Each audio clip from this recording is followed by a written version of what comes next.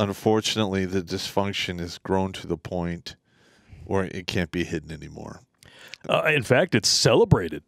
Yeah. It's just, I mean, this is in the news, I guess, at Daily Star UK. They're kind of a tabloid rag, but it's being published as if it's news. Yeah, well, there's a, you've heard of Prager, right? Of course. Well, I was listening to him a couple days ago, and he made a really good comment. All right, say you have a pot of dirt. Yeah. And then you decide you want to grow flowers in that dirt. And you go through all the hard work and all of the pruning, and all of a sudden, there's the flowers. And then you cut the flowers off to give them to somebody. Well, those flowers have now been removed from the soil, and they're going to wither and die in 1 to 5 days. All right. That's why flowers are a stupid gift. Well, the soil he is actually referring to in this case is a lot of the morals and ethics that come from religion are the soil. Yeah. And now we're, several generations away from us as a race, basically visiting the well to get our nutrients. Yep. And now we're seeing it in living color, quite literally. Yep. All of this craziness that's now Sodom and Gomorrah-ized this world. Now listen, I never thought I was going to be that guy when I was like a teenager. When I was your age. I was like, Sodom and Gomorrah, the world's not that bad. What you talking about? Well, here I am now in my 50s going, dude, I'm expecting quadruple lightning bolts any goddamn second here. Yeah. I mean, when our own AG wants a drag queen in every school. Yep.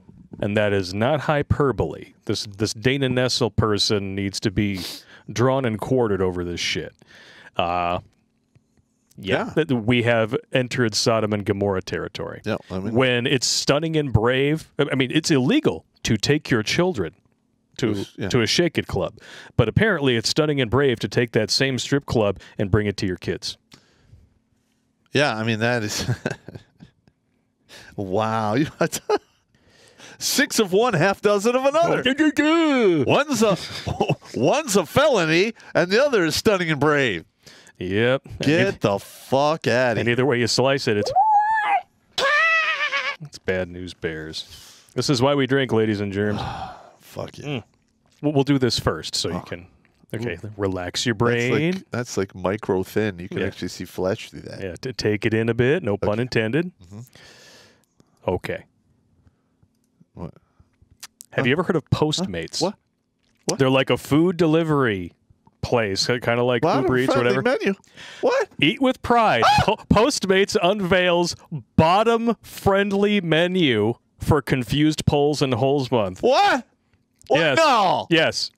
And they got hang on. They got a licensed proctologist to team up with them in order to create this menu. So what? You want these people to eat stuff that they know they're going to get their equipment used in ways it's not designed for? Yeah, that they don't want to get any extra mud on their helmets, I guess. Pogo sticks? Throbbing meat rockets? They don't want to get poop on those? So it includes soluble food suggestions to prevent those participating in certain activities from making a mess of your evening. Partner restaurants from New York City and Los Angeles, of course, were also mentioned in the announcement. You shouldn't miss a good meal for a good time. What? And they got a whole tweet on here. Can you show the video? They're getting ratioed to high heaven for this shit. What are you eating, Miss Pride? Well, if you're a top, it seems like you can eat whatever you want. Oh, my God. Why is the eggplant dressed like it belongs in the Blue Oyster Club from Police Academy? I don't know. Bottom, you're expected to start. Not this pride. Introducing the bottom-friendly menu from Postmates. Oh, God. We teamed up with Dr. Evan Goldstein from Bespoke Surgical to bring you a menu of bottom-friendly foods backed by science. This is so backed by science. Fiber. You know what else is backed by science? Anal prolapses. Yeah, quite literally. Anal fissures, anal rips. Infected anus. I could.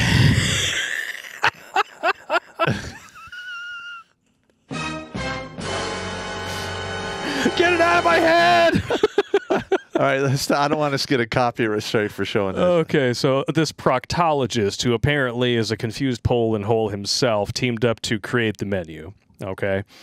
Oh, God. But the thing is, by the time it gets to the lower exit, it's been in your body for 2 to 3 days at a minimum. Yeah, well, let's check this out. The video includes stop-motion video, yada, yada. It goes on to suggest that some participants should avoid legumes, whole grains, dairy, and other insoluble foods for at least 24 hours before activities. So the whole grains are too scratchy? So we have to avoid things that might actually clean yourself out. So I guess somebody's idea of a good time is to, ramrod like a styrofoam block of impacted, like, poo. Why you doing this?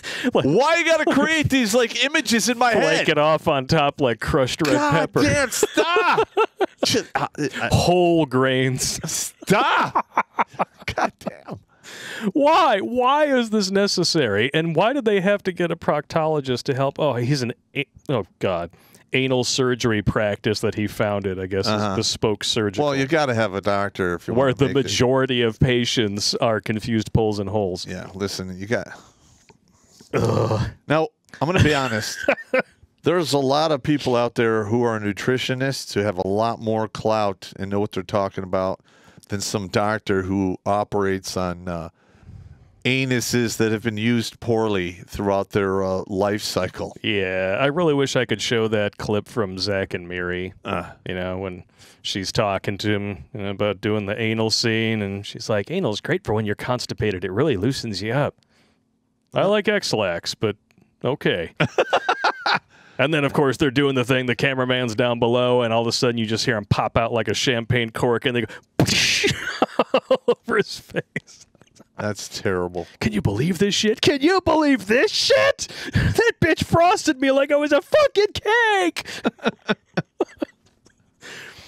Oh my God. It's just hilarious. It cracks me up because Bespoke Surgical is based on the foundation of sexual wellness and its associated pillars: prevention, restoration, and reconstruction. All right, hang on. Okay. All right, hang on. Restoration and reconstruction. Prevention, I understand. Restoration and reconstruction. How is that a foundation of sexual wellness?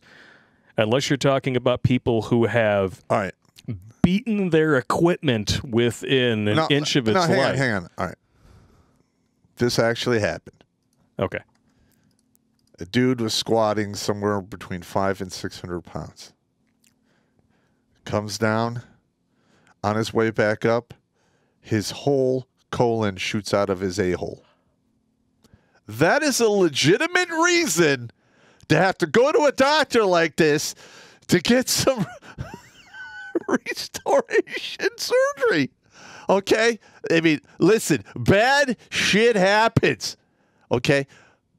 But the thing is, if you're using it against its design specifications, you can almost guarantee with enough time you're going to get a bad outcome. That sounds like, a partially defective model, getting pushed beyond its limits and exploding on rear impact, so to speak.